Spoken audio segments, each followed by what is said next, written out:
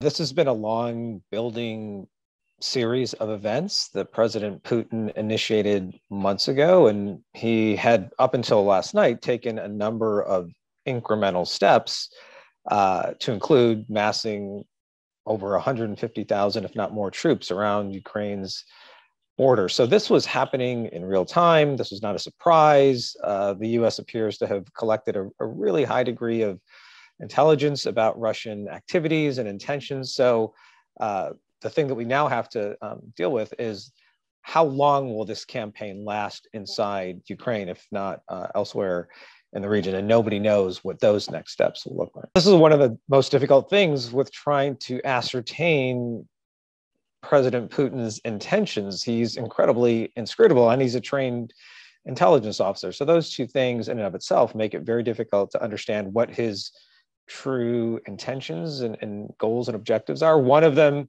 may have been to put enough pressure on Ukraine prior to last night anyways, to basically ensure that they would not, under any circumstances, join NATO or tilt even more to the West. If that was an objective, that didn't work up until yesterday. So now he's crossed another red line and another threshold. And in a way, he's sort of backed Russia into a corner now that he's going to have to figure out a way to get out of. Russia already attacked Ukrainian power targets for relatively short amounts of time, hours, if not days, I think in 2016, and then power and energy was restored. But I think they were demonstrating capability. They also wanted to see how the Ukrainians in the West would respond. But now that they've initiated a full-blown military invasion, one would think that these more aggressive cyber operations against Ukrainian critical infrastructure are definitely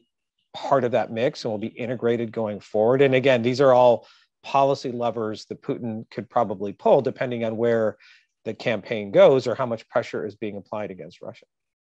That Russia's invasion of Ukraine could absolutely unify NATO in perhaps a way that it has not been before. And that could include an even higher level of military support to the Ukrainian military or resistance elements, but it probably will not involve NATO combat troops.